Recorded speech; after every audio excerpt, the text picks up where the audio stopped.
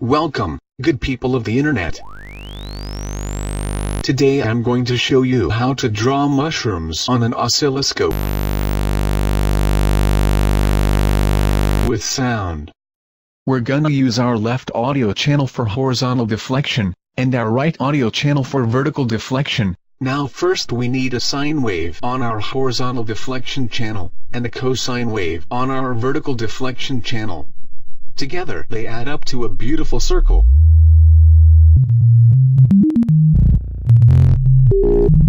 We can alter its size and shape by increasing or decreasing the volume of both channels. Now we add a sawtooth waveform to the right channel. Our circle or ellipse turns into a spiral. To get this spiral into the shape of a mushroom, we need to multiply our left channel with a sine wave of the same frequency as the sawtooth. But we're only gonna use the sine's last quarter. Of course we want our mushroom to move, just like in real life.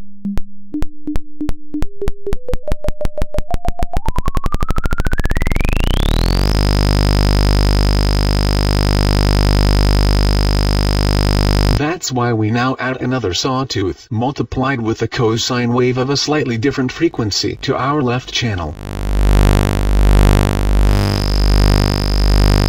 We can increase the number of mushrooms by dividing the cosine's frequency by 2, or even by 3. By randomly adding square waves, we get even more mushrooms.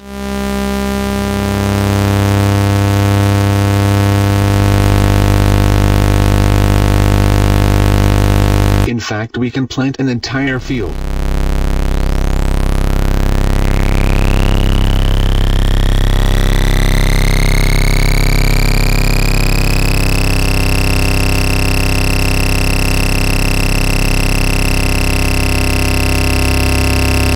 Or move into space.